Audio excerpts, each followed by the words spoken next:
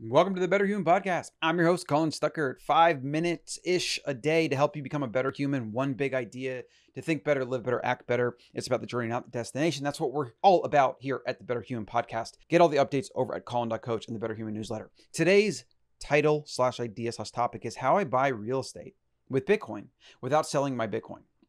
Yes, it's about money. It's about finance. And whether you're going to buy real estate or anything, like my mom's going to buy a new car. She needs a new used car. So instead of going to the credit union, we've actually used a Bitcoin-based loan, buy that used car, and then bam, becomes our own bank. Banks love collateralized loans. Let's first talk about that real quick.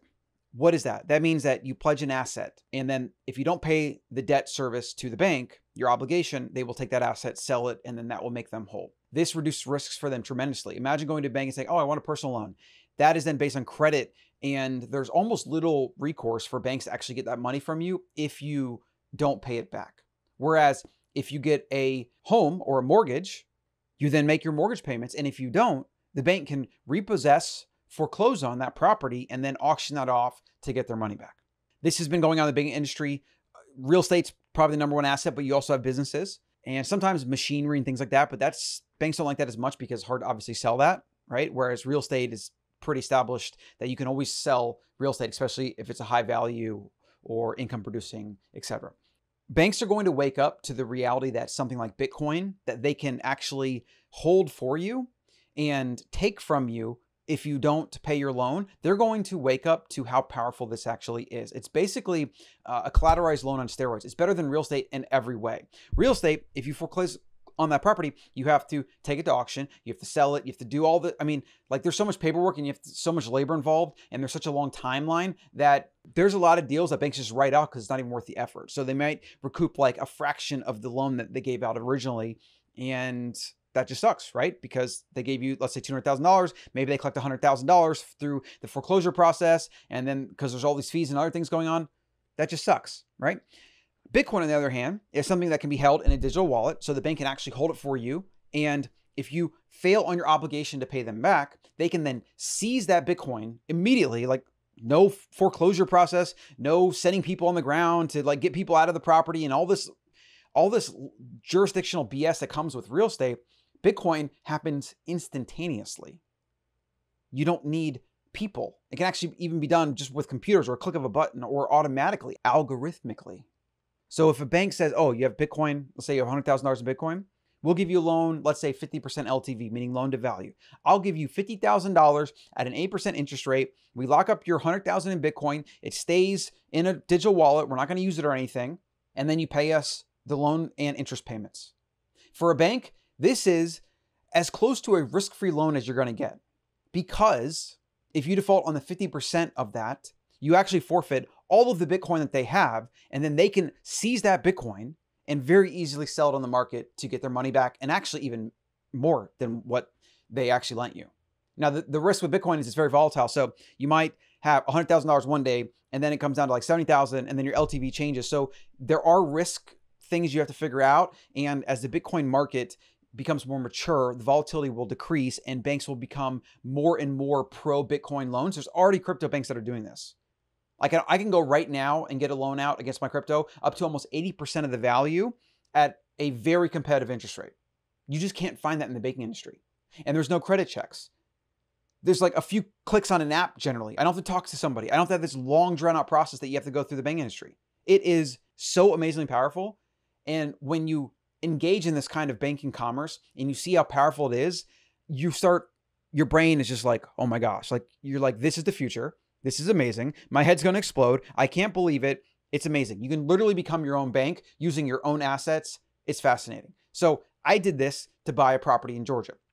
Real quick, because we're running out of time. This requires a lot more research, and there's a lot of different apps, and there's a lot of different interest rates, and there's a lot of different things. So this is just an intro to this idea, okay? It was a $200,000 property in Georgia. We're going to Airbnb it. It's a vacation rental. I split it with a partner, a good friend of mine. We went 50-50 on the down payment. We had to put a $60,000 down payment, meaning $30,000 from me, $30,000 from him. So I had $30,000 in cash that I could have just dropped into that property, but I didn't want to do that. Why? Because it's better to own $30,000 in Bitcoin that's going to appreciate and then take a loan out against that, use that loan and that basically cheap money, the cheap 5 to 7% interest rate on that, use that to pay down the, not pay down, but to pay the down payment. And then my Bitcoin is backing that note.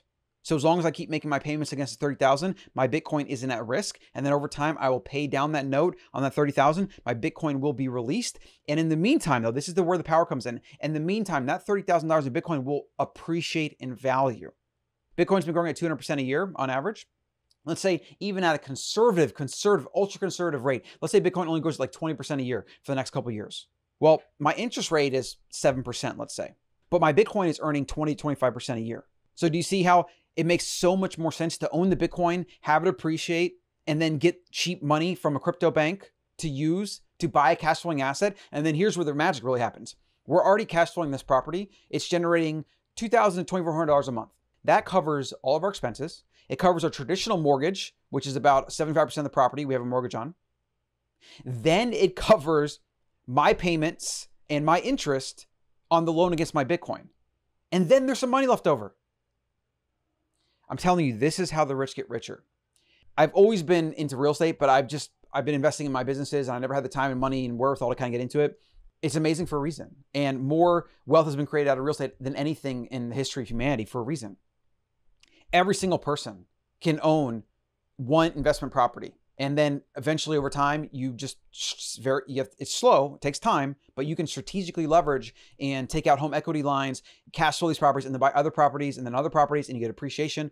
It's an amazing economic machine that is basically a path to financial freedom for every human on the planet.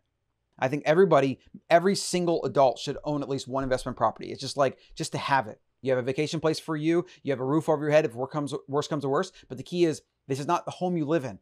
It has to be a cash flowing investment. And I won't get into that today because I don't have enough time. That's really all I have. I'm going to do more videos on this, more series on this. So let me know if there's specific questions or things related to this you want me to cover. I also have the Better Sovereign Show, which is more about money and finance and freedom, which you can get over at Colin.coach. Again, the newsletter, Colin.coach. And real quick, we got to thank our sponsors for the show. Let's pick out one here. What do we got?